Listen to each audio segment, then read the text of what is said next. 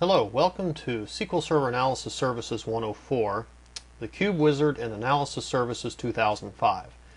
I'm having to break the Cube Wizard down into two different videos, one for 2005 and one for 2008, because there are significant differences between the two. And I'll talk a little bit more about that as I go through this presentation. The Cube Wizard in 2005 can be used to build a cube, and that includes creating the dimensions if you haven't already made them separately. And that's a difference if you're used to Analysis Services 2000 at all. You had to do the dimensions there first and then you could build the cube. Well, here you can actually just run the Cube Wizard and it will create the dimensions for you. And in those dimensions it will add in the attributes and try to generate hierarchies as well, and I'll talk about that process more in just a moment. The Cube Wizard can also be used to create an empty cube. You define the structure of the cube and it then creates the cube, but what happens then is it basically creates the DSV and will then go and create the physical schema tables in a relational database, a SQL server in this case. So you could actually define what the cube should look like and then generate the star schema that supports that particular cube.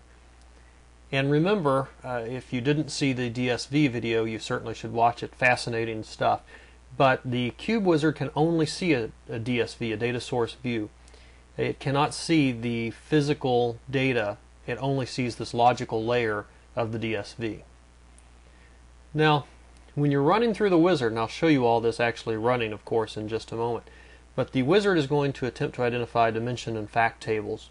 It's going to be based on their usage in the DSV. It looks at the joins and how they're used and tries to figure those out. Now, occasionally there will be tables that are both dimension and fact tables, and sometimes that's right. Sometimes the wizard identifies that and it's not right, and you have to go in and fix that. In addition, the wizard is going to ask you to identify a time dimension. Now, you don't always have one, but usually you will, and so it's best to go ahead and identify that because it does several things for you. It lets you build a natural hierarchy on the fly, and we'll talk more about those coming up in future videos. But it also enables support for some advanced analysis later. There are some tools that will automatically add in calculations, and some of those are time-based, and you need a time dimension in order for that to work. The measures, the cube is going to look, or the Cube Wizard is going to look at every fact table, and any numeric column that is not joined to a dimension table, it's going to assume as a measure. Now, I point that out because in this example I have pulled in all the dimensions that tie to the keys in the fact table, so it's not going to try to assume any of these keys or measures. But if I hadn't pulled in all the dimensions, then it would actually pick some of these keys and assume that they are measures, and you have to make sure you uncheck that. So again, we'll go through and look at that. The measures are grouped into what are called measure groups, and by default there is one measure group per fact table. So it will create a measure group for each fact table with the same name as the fact table, and then the measures from those fact tables go into the proper measure groups. Now, you can change that up a little bit later, but that's the default behavior. Now, the dimensions, when the wizard tries to create these, if they haven't already been created, it assumes that every column in there is going to become an attribute. And this is one of the biggest changes between 2005 and 2008. 2008 does not take all the columns and add them as attributes.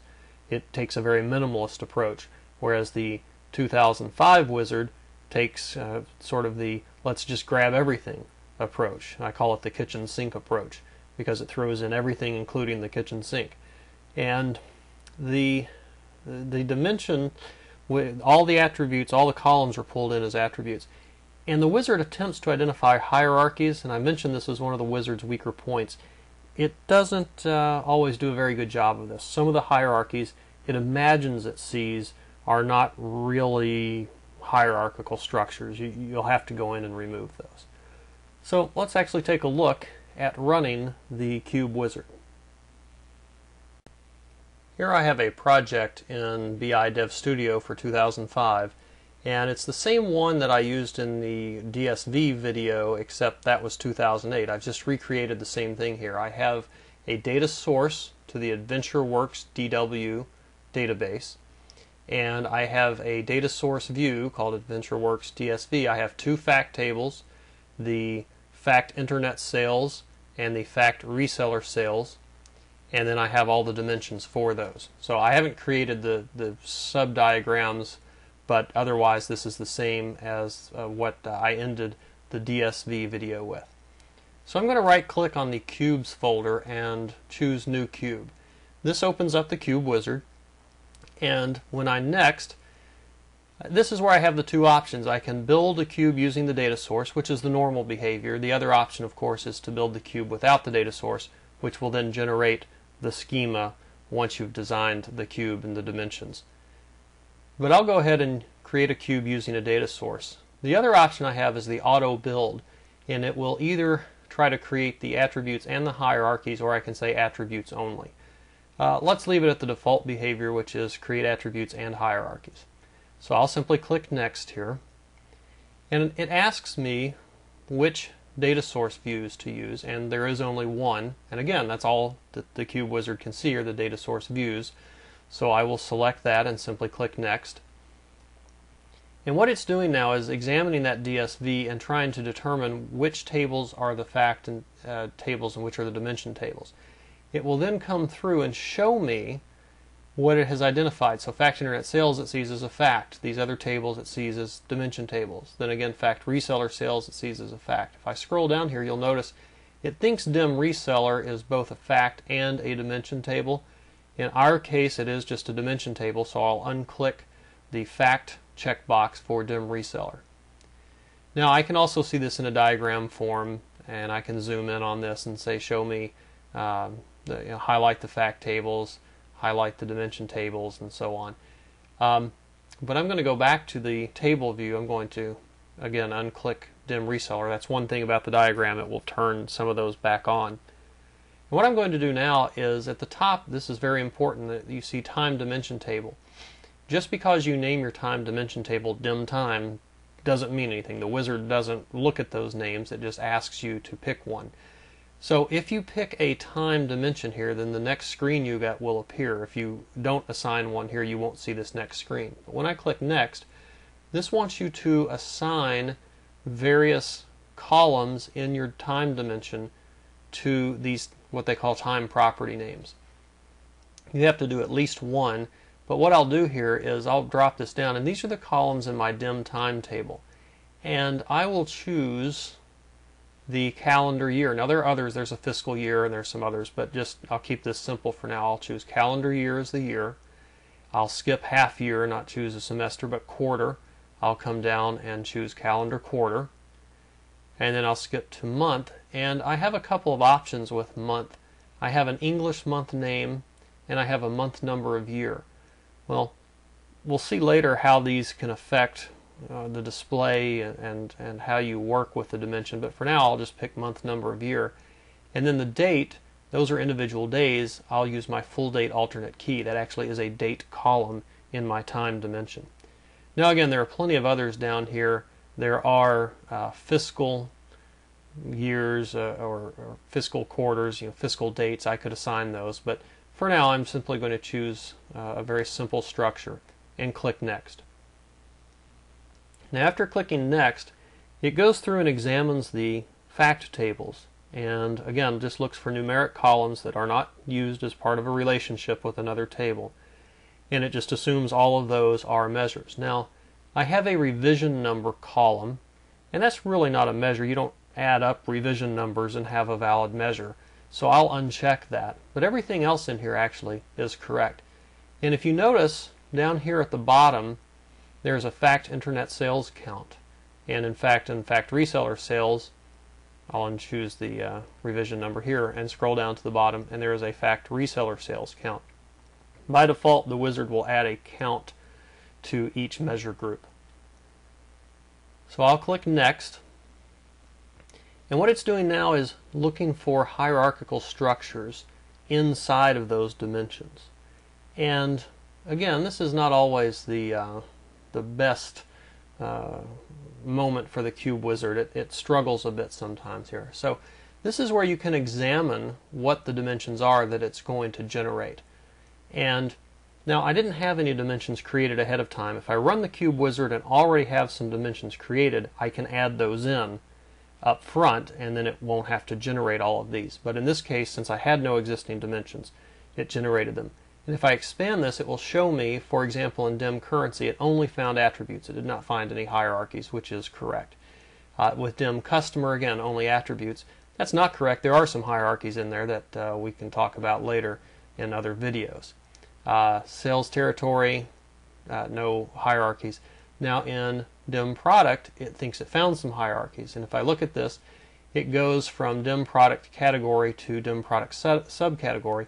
And actually the name just ends there. It does go from product category to subcategory to the individual product. That is absolutely correct. Notice I can turn some of these off if they are incorrect, but I will, since that is correct, that's good. Notice also here I can change the names of any of these. A hierarchy named dim product category dash dim product subcategory is not really a good name. So if I just click once on this, it highlights it, and I'll just call this product let's see, I don't want to call it product categories. I'll just call it products. So that is the products hierarchy. I can do the same thing with my dimension names here. If I didn't want the word dim on here, for example, I could change this to just product and have the product dimension. I'm not going to change that now, but just show you an example of what you could do. And everything else in the product table becomes a hierarchy. That's or an attribute. Those are a lot of attributes for a dimension, and I'll talk later about whether that's a good thing or not and how users perceive that and how they can work with it.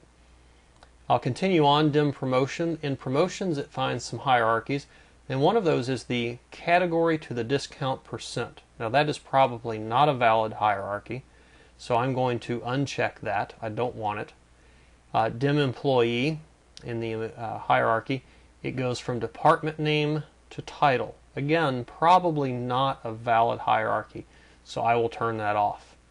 Reseller, again, here's one. Annual revenue to number of employees. No, I don't want that. I'll turn that off. And finally, dim time. Now here is a hierarchy, and again, this is built because of how I set those attributes as an earlier part of the wizard. And if I expand that, you see, in fact, there are the calendar year, quarter, month, number of year, and full date alternate key that I set earlier. So at this point, I am ready to continue in the wizard. So I'll simply scroll down here and click Next. And it's asking for a cube name, and AdventureWorks DSV is not a good cube name. I'll just call this AdventureWorks and click Finish. Now what's going to happen is it's going to go ahead and create the cube and all of those dimensions. Now what you see looks a lot like the DSV just looked. So this is one of the areas of confusion for some people who are new to analysis services. I'll flip back to the DSV here for a moment, and now back to the cube. Okay, one of the obvious differences is that the tables here, the dimension tables, have a blue header, the fact tables have a yellow header, but also along the left hand side you'll notice that the cube has measures and dimensions, whereas the DSV has the diagram organizer and the tables. However, it's still easy to get confused, especially when you're getting started, and sometimes you'll think you're in one and you'll be right-clicking back here trying to create a new named query, and it's not here, and you'll be like, what is going on? So just be aware of that potential issue. Now at this point, the cube is created. You see the cube over here in the Solution Explorer, AdventureWorks.cube, and you see the dimensions that were created. Now there are a lot of things to talk about. You'll notice there is one time dimension, dim time, but over here in the dimensions for the cube, there is the ship date, the due date, and the order date. Those actually all use dim time, but of course they look like separate dimensions when analyzing the cube. So the next part of this is you could actually go ahead and deploy this cube and have it filled with data and start browsing it. And we'll talk about that whole process coming up here in a future video as well. But that is the Cube Wizard for Analysis Services 2005. So, in summary, The Cube Wizard for 2005 kind of takes that kitchen sink approach, an American colloquialism that means everything in the kitchen sink. It just includes everything. It just throws everything at it to try to make something useful. So it includes all the columns in the dimension tables as attributes. It tries to detect hierarchies and build those for you. So it really throws a lot of things in there. By contrast, the 2008 Cube Wizard takes a very minimalist approach and doesn't add all the columns as attributes. It doesn't generate hierarchies for you, and that will be the next video. I'll show you the stark difference between those two. When you are using the Cube Wizard in 2005, it is very important, obviously, to correctly identify the fact and dimension tables and to identify a time dimension if you in fact have one. So the Cube Wizard in 2005, it's good for building a cube quickly. I don't tend to use it all that often anymore, except for demos. I go ahead and build the dimension tables manually and then build the cube manually, and I will show that process in future videos as well.